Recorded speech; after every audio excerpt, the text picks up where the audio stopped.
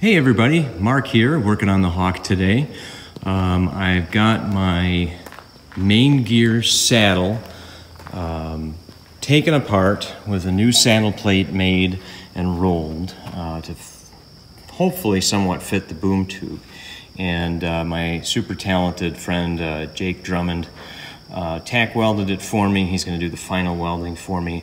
But for now he just tacked it in two places so that I can check out the alignment and see what adjustments need to be made. So kind of struggled a little bit. I didn't have a rope. I'm out here in the pole barn hangar with limited tools.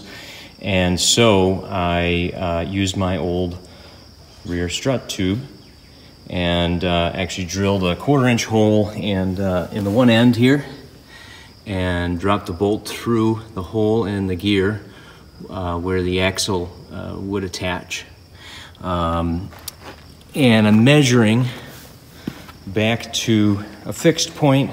So in this case, I'm measuring back to the center rivet on the boom tube for the tail. Now it doesn't look like it's in the center because the vertical tail is adjusted to the right side, the starboard side of the aircraft, for the slipstream effect of the prop in the direction that it is turning.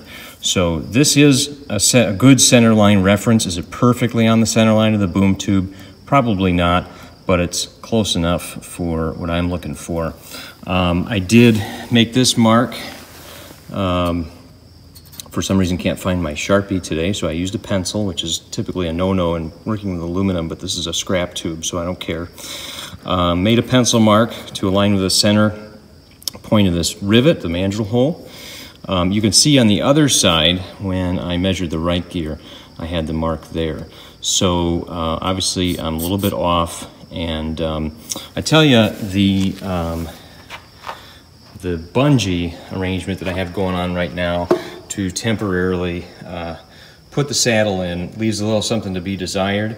So I think before I break one of the tacks and try to kind of rotate it a little bit to make that adjustment, I'm going to clamp it with some better clamps first, and we'll take another measurement. Okay, so we're back, and as you can see, I've got the bungees out of there, and I've got the saddle clamped. Now, I have 3/16 hole in the boom tube, and right now I just have pilot holes in the new saddle that I made. So I'm actually using rivet mandrels just to index the holes in some fashion to make sure that we are at all aligned. And I've got rivet mandrels on both sides. Interestingly enough, with just the 4 mandrels in there, when I took the bungees off, the saddle didn't go anywhere. So that was really helpful, even though I don't have a cleco to be able to do the 3/16 holes, and my holes in the steel plate are not up drilled to 3/16 yet anyway. I'm actually probably going to drill them up to 1/4 inch because I'm expecting to not have perfect hole alignment, although I'm hoping to get very close within the tolerance of the up drilled 1/4 inch. This also gets epoxy, if you're not familiar with the Hawk. There are, I believe, 3 different types of epoxies that you can use on the saddle plate, between the saddle plate and the boom tube. I had already cleaned all the old epoxy off of there. So this gets epoxied and riveted. Also, there are 2 additional bolts, 1 on each side, through the gear leg, through the steel tube holding the gear leg as part of the saddle assembly, and through the lower aft longeron with some nylon saddles in between. Now I can already see, and it's hard to demonstrate here because we've got some harsh sun coming from the other side of the hangar, but I'm closer on this side than I am on the other. And so one thing I'm already going to have to do, I know, before we final weld this, is actually rotate the saddle plate just a couple of degrees on the rest of the welded saddle assembly. So we'll take a look at that. But I do have it in clamped in place, like I said I was going to do. Now, this particular gear leg, the left side, this is the side where the axle broke off, and that's really what folded the gear back. As far as I can tell, the axle was already bent from a hard landing that the previous owner made, and the hard landing that I made in the corn snapped the axle right off. And the end, the axle's not on here now, but the axle tube that turns down actually is what dug into the soil, and that's what folded the whole assembly back and peeled the rivets out. And of course that sucked these tubes downward. So those tubes all had to be replaced. I'll actually be shooting a more general tour of the aircraft and what the repair job is here in a little while. Anyway, where was I with that? The left gear is a little bit of a tight fit. I can get it in there. I was able to get it out, but it's fitting a little tight, and I just don't want to force it in there right now until it's really time to get it in. So I've got a pretty good index mark here. Just a little bit of residual rust from the steel part, and I'm going to measure the distance here so that I can make sure it's matched on the other side. So looking at it here, it's about 1 1/4 inch. I'm actually going to get it in a little bit more. It's a little bit hard to do with one hand holding the camera with the other. And I got to make sure that the bolt stays indexed. Now it's a little bad lighting right now because of the sun. When we get to the other side of the airplane, you'll be able to see it better. So we're about 1 1/4 inch here, and we're going to take and put the other gear leg in, which slides in a lot nicer on this side. I'm not really concerned about it. Like I said, the other side will go home all the way, but there's no need to struggle with that right now until I'm ready to actually bolt it in. Final. I'm going to make sure that I am upright, and I'm just going to put it in. It'll hold itself pretty well just by the weight of the gear. This is a pultrusion length of fiberglass for the gear. This is just sort of a run-of-the-mill raw stock item. It's a little hard to see. There's some sunlight. There you can see 1 1/4. So I'm good. I'm ready to take my measurement again, and we'll see how that turns out. So I'm going to take my old rear strut tube. And I've got the bolt in it. For some reason, this side didn't have a 1/4 inch bolt. It had an AN3 instead of an AN4. So I have a 1/4 inch hole in here for the other side, and the AN3 bolt to go in the hole in the axle. You can see right there the nasty kink in that strut that I had to cause me to have to replace the whole strut. That was a result of just getting it loaded onto the trailer to get out of the cornfield. So that's another lesson learned. You know, don't be in too big of a rush to get your airplane out of the field. So here I'm going to put this on, and you can see my mark moved a little bit, but not much, but it did definitely move. So I'm going to grab my pencil. Again, I can't find my Sharpie right now, but that's okay. And I'm going to make a mark in line with that hole. Make sure I'm actually lined up here. You know, I'm staring through the phone. Yeah, that's not much difference. I think we'll definitely have to break that weld and on that one tack weld and rotate this a little bit. So I'm going to take this out, take the AN3 out of there, and stick it into the gear leg so I don't lose it. I'm going to go over to the other side. Careful not to poke a hole in my Dacron with my old tube.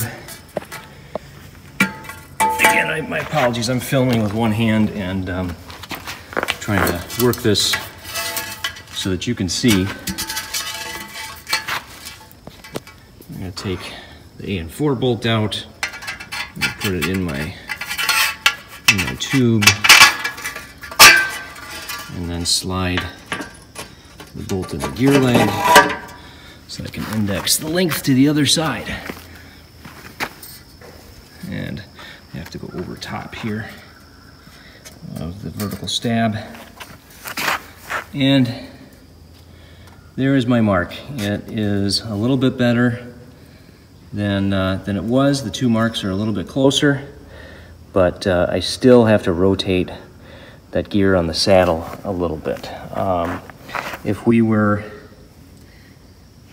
I don't know, half an inch closer, not even 3/8 of an inch closer, I would call it good. It doesn't have to be really perfect, although I'd like it to be, of course.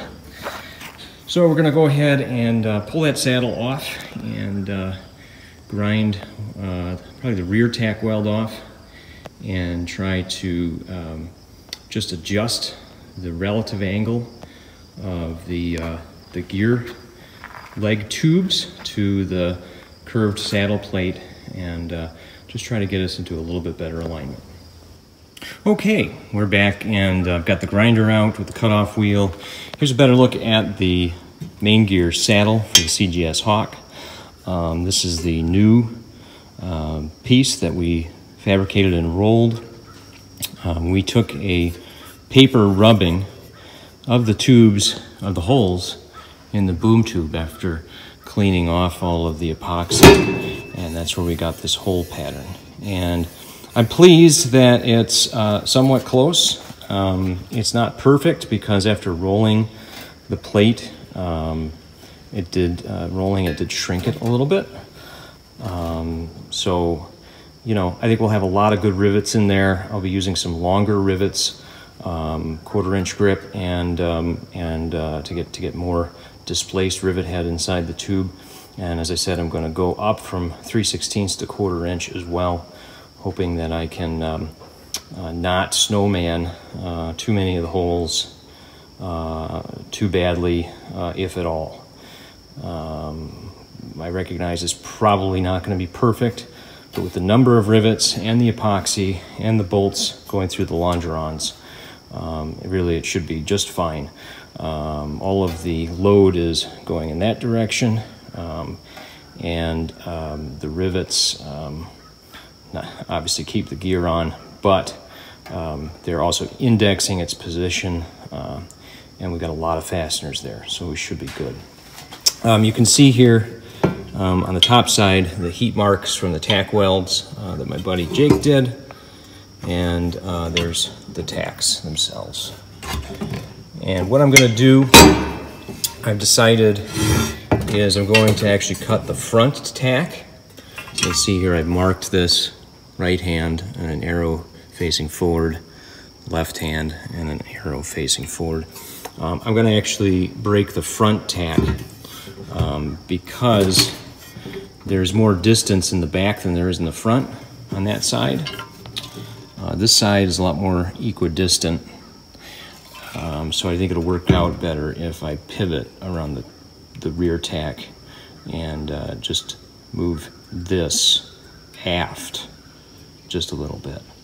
So we're going to go ahead and grind this tack. And again, we don't have a tripod, not real professional here yet for the YouTube experience. So I'm going to take a break and use my trusty grinder carefully to cut through that tack, and then we'll be back.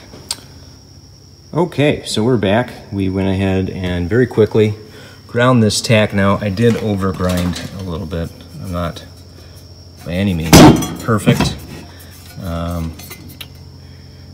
did make a little sin there and put a little line in there, but I think for the purposes of welding, that little bit of a score and steel plate will not be a problem. So now what I'm going to do, making sure we are properly oriented, is I'm going to take my mallet here, just try to tap it slightly, see if I can get it to move at all. Really just looking for a couple degrees here, and hopefully get it to pivot around that rear tack, twist that rear tack just a little bit. Now, interesting enough, after I broke the tack, before I got onto camera here, I did hear a pop because this rolled plate is under some tension here. you know, it doesn't roll quite perfectly in the rollers, and so it is being somewhat held down by the tack welds, and having broken one of them, it released a little tension. We'll see when we get it on the airplane if it really changed the shape at all in a bad way. I don't think it'll be a problem. So we'll be back.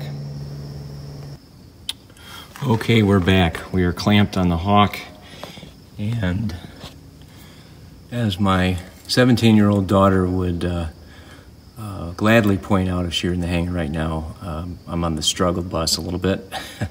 I did find my Sharpie. I made an index mark of where it was. When I went to whack the plate with the hammer in that direction, of course the plate wanted to pop out on that side because of that tension that we have. And so now I have it clamped from the bottom, and of course I can't move it because it wants to move the whole thing. So I'm going to try readjusting my clamps to only clamp on these points on the saddle itself, and then maybe I can move this and get another clamp on it to squish it back in so that it meets the curvature here and get it moved over. You can see, you know, the misalignment. If you look at where that tube comes relative to the down tube gusset on that side versus on this side, you can see, at least from this view, this rivet hole overlaps a little bit. So I know it doesn't have to move much. I'm kind of wondering if we don't want to just try retacking it a Sharpie mark behind its current position, or kind of arbitrarily, and bring it back to the airport, re-tacked up, and take new measurements. But I'm going to try this first with the reclamping arrangement, and we'll see where we end up. Okay, so no luck. Everything's just way too stiff, even with just one tack. It's a strong tack. Jake told me it was, and I believe him. So it just wants to move the whole thing. And so I think I'm going to do a little simple math. No math is simple for Mark, I'll tell you that. Not exactly my strong suit. But anyway, despite the industry I work in. But anyway, I think I can do some math off of my triangulated points on that old strut tube, and also do some math between here and what I think the change needs to be here, and get reasonably close, at least within spitting distance, so that you'll never notice that one gear is, you know, maybe a quarter inch ahead of the other. By the time you get to the wheels, you know, I am totally fine with that. There are a lot of airplanes with much more error than that. I just really don't want it to be visually noticeable. I think if we get that close, then we'll have no problem with the handling of the airplane. That is not really a concern for me at all with this geometry. I think if it were visually noticeable, then yeah, we might have a better chance of noticing it when we're flying and when we're handling it on the ground. But we'll go from there. So that's it tonight from the hangar in Omro. Hope you enjoyed watching. Kind of a frustrating evening in a sense, but in the other sense, momentous in that we got another major part getting close here, and hopefully we'll get this saddle wrapped up, get her epoxied and riveted, and start getting the gear back together. So we're getting there. Thanks for watching Hawking It with Mark. All right, so I also want to show you here why I didn't just go and buy a new saddle. The rivet pattern is nice, but it is not symmetrical. It's probably hard to see here, but if you look at opposing rivets, for instance, you'll see that they are not perfectly aligned. Really hard to see here, but I'll show you here in a second with the paper rubbing I did, an example of that.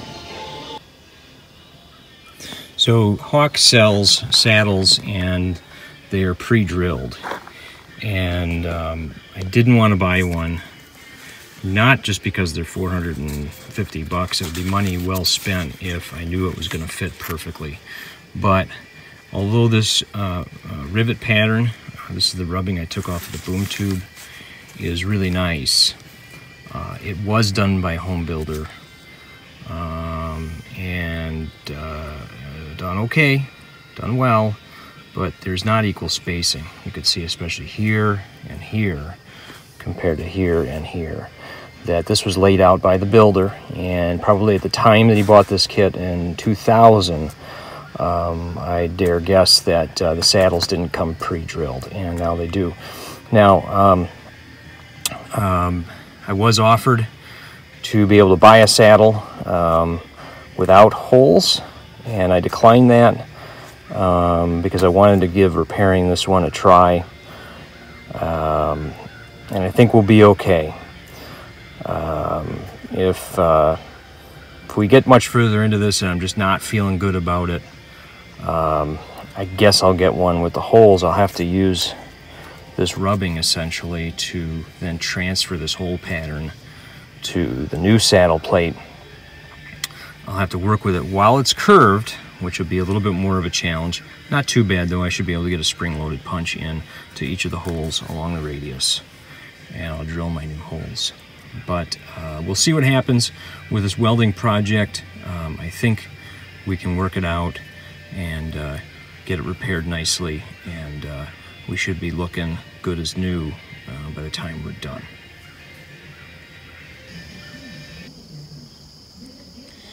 It's a beautiful night here at the airport. Our little grass strip here at Wilkie Field in Omro, and it's just killing me that that airplane is not currently flying. But we'll get there. Stay with me. I promise I'll get you some flying videos in my Hawk someday soon.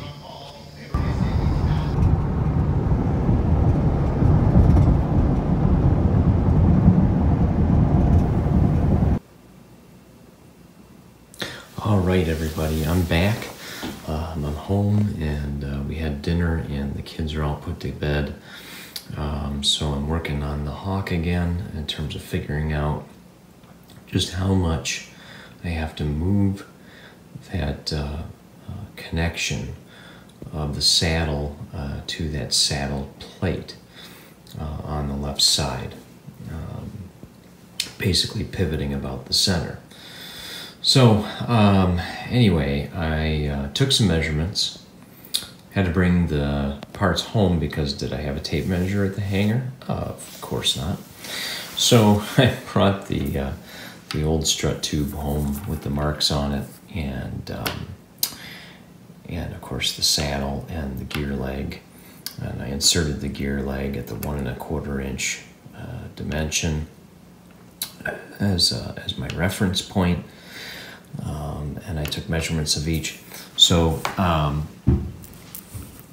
basically, the right-hand side measured 89 1/8 inches to that centerline reference point on the tail. The left-hand side, 89 7/8 of an inch. So our goal would be 89 1/2, but that's to the end of the tube, not to the hole that the bolt went through. The hole is 9/16 of an inch in. So actually, these are our dimensions, 88.5625 on the right, 89.3125 on the left. So the middle, our goal would be 88.9375. This is the distance to the axle bolt, from the axle bolt to the saddle, to where the saddle meets the rest of the welded assembly, 29 1/8. So the saddle itself is 5 3/8 inches wide. And when I say that, I mean, if I can draw and film at the same time, when you look at that saddle plate, this distance right here is 5 3/8 inches wide. Of course, our gear then goes like that, right? Basically, more or less. So that got me into, you know, as I established before, my not strong suit, which is math. And I started to lay out the basic triangle. And, you know, I've got A and to the saddle, and I decided that to the center line of the saddle would be A1. Okay, fine, I have those dimensions. Then B, of course I forgot to subtract the 9/16, but anyway, there's my B. Then of course I immediately thought, okay, well, all right, A squared plus B squared equals C squared, right? So A squared there, 1012.83, B squared, 8,000 and some, C squared then would equal 10,789. The square root would be 103 inches. So I know, as I had it clamped together, what the distance is here between the center point of the saddle and my reference point. But that doesn't really do anything for me. Obviously, I got to know what the change is at this point right here when I have it rotated into position to shorten this up to the reference dimension that I want.